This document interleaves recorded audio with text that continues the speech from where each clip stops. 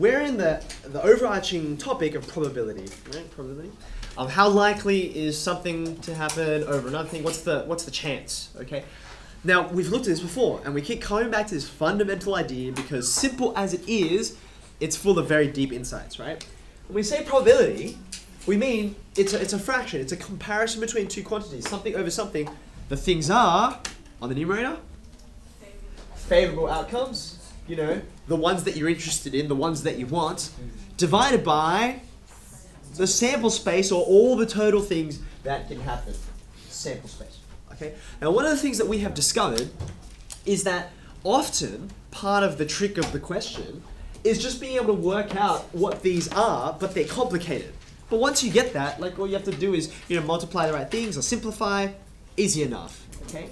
So one of the most common things that we get is that, you know, for example, your sample space is I select 10 socks in a row. That's a sample space, right? And the order of those socks, it matters because I want there to be pairs in there, right? So selecting things in a certain order is kind of half the problem of working out probabilities of different things, okay? And there's a whole bunch of important things just about ordered selections, not to do with probability at all, okay? So what you'll find is, as we're looking at over the next couple of exercises, right, that the language of what is the chance, what is the probability, will sort of recede into the background for a little while. It'll go sort of on the back burner.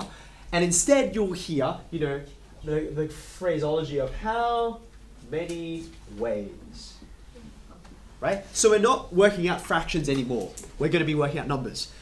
Big numbers, right? Like integers and all that kind of thing, okay?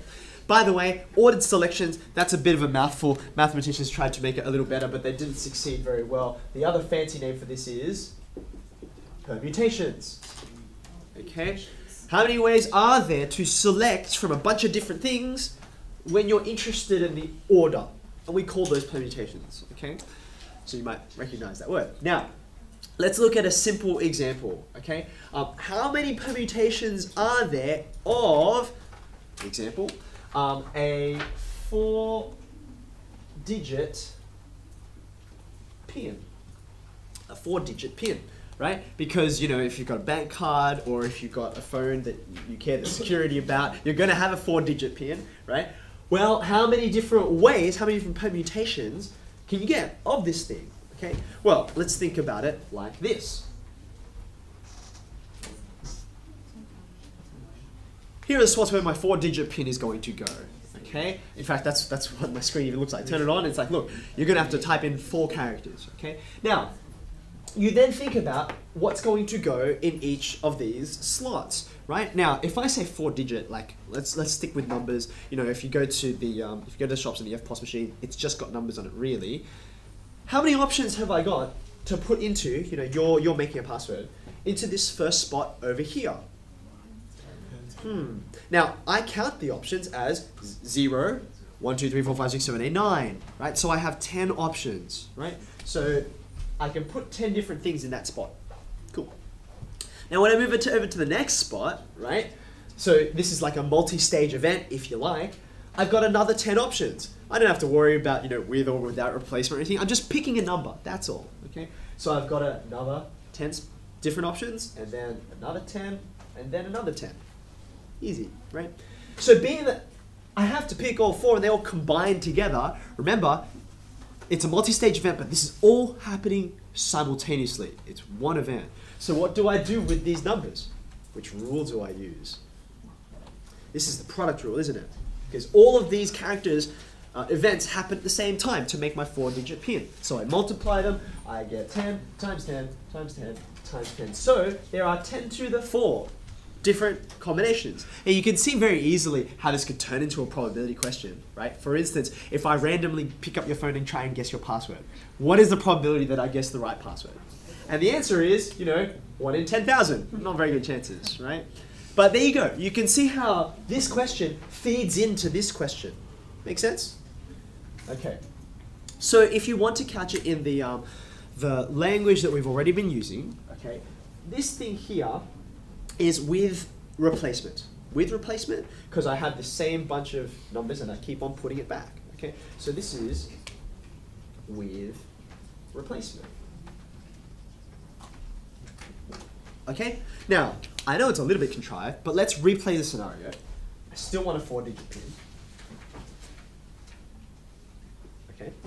But let's suppose, you know, I'm a bit of a... I know that repeated digits are actually a bad idea in a password. They are. So I say, look, I want to not have any repeated digits as I go through. Okay? So when I have a look at this first one, I've got all 10 to pick from. Yeah? I can still pick any of 0, 1, 2, 3, 4, 5, 6, 7, 8, 9.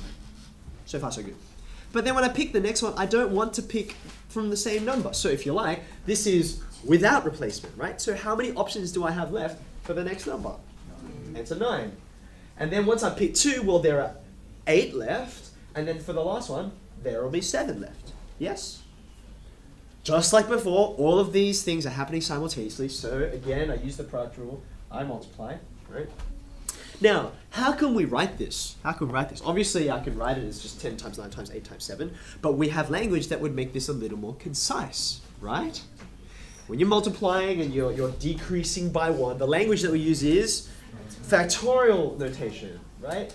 So this clearly looks like 10 factorial. At least it starts that way. But it doesn't end that way, does it? And we looked at this under binomial, right? I'm missing, what am I missing off the end? I'm missing 6 factorial, right? So you don't subtract it though, you're dividing by 6 factorial. Okay? Now, I'm going to push on this a little further. Clearly that 6 factorial is not just some random, I just pick out 6, right? Why is it 6 and not 7 or 3? Where does that 6 come from? It comes from the fact that I've used 4 of the options, right? So that's why there are 6 factorial left over here that I haven't included, right? So it's 10 factorial on 10 minus 4 factorial. That's really where the numbers come from. And you can see it's built of the same numbers as this, right? The 10, as in how many digits there were, and the 4, sorry, 10, how many different numbers you could choose from, and 4, how many digits there were. That's how we built this number of permutations, okay?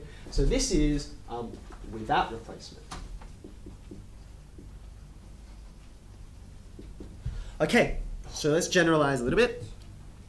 If I have, let's put it over here.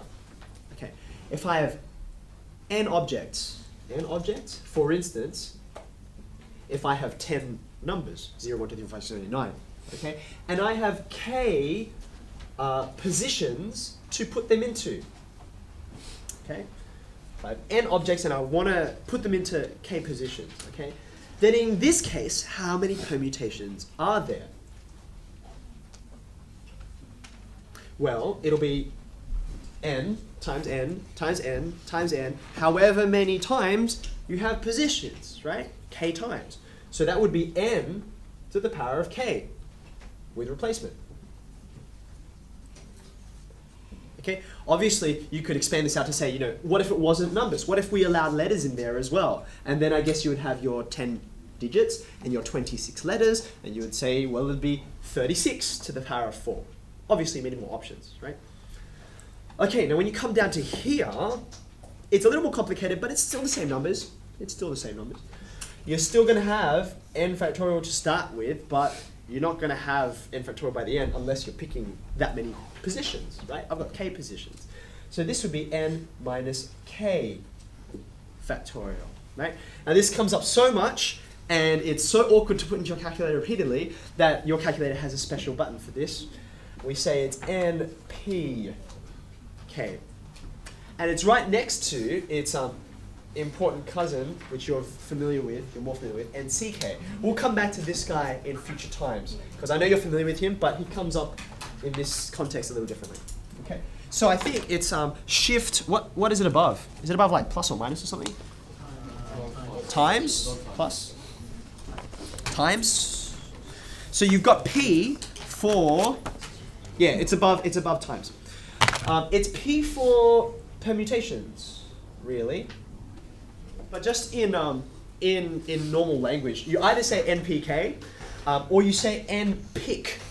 Pick?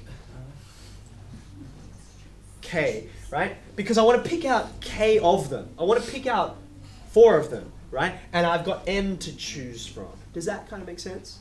And this scenario, like the 4-digit pin, it comes up again and again and again. You've got 20 horses in a race. How many different trifectas are there? 20 horses in a race. 20 horses, right? Is this with or without replacement? It's a trifecta. Trifecta is first, second, and third place, right?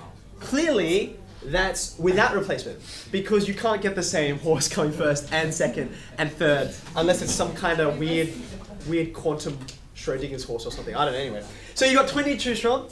It's without replacement. It's this scenario, right? So you're going to pick 3. 20 pick 3. By the way, what is 20 pick 3?